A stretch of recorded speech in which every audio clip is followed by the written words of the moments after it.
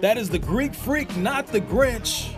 Giannis making his Christmas Day debut against the Knicks, Bucks, and Knicks. And that didn't look good early, but it ends up in the hands of Malcolm Brogdon, who had 17 points, 6 rebounds, 4 assists. Milwaukee up early.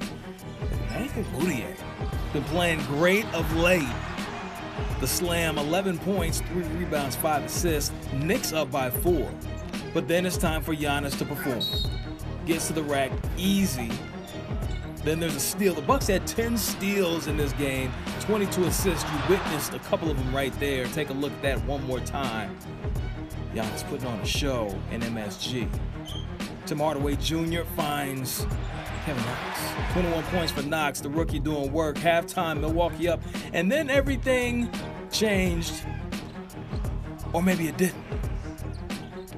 Giannis making it happen. Now, this is where it got cold for the Bucks. Brogdon, you see he missed a 3. Middleton misses a 3. Coach Bud has the Bucks shooting a lot of threes this year, but this wasn't their day. They missed 17 straight. That's right, 17 straight three-pointers. Shot only 18% from downtown. That's not good.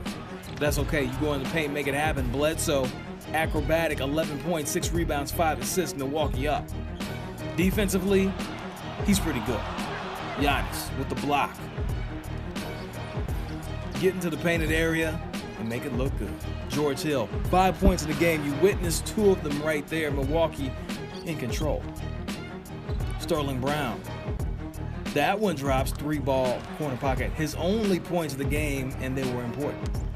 Giannis, 30 points, 14 rebounds, 4 steals. His 22nd double-double on the season joins Kareem Abdul-Jabbar as the only Bucks player to score 30 points on Christmas Day. The Bucks get the victory on the road.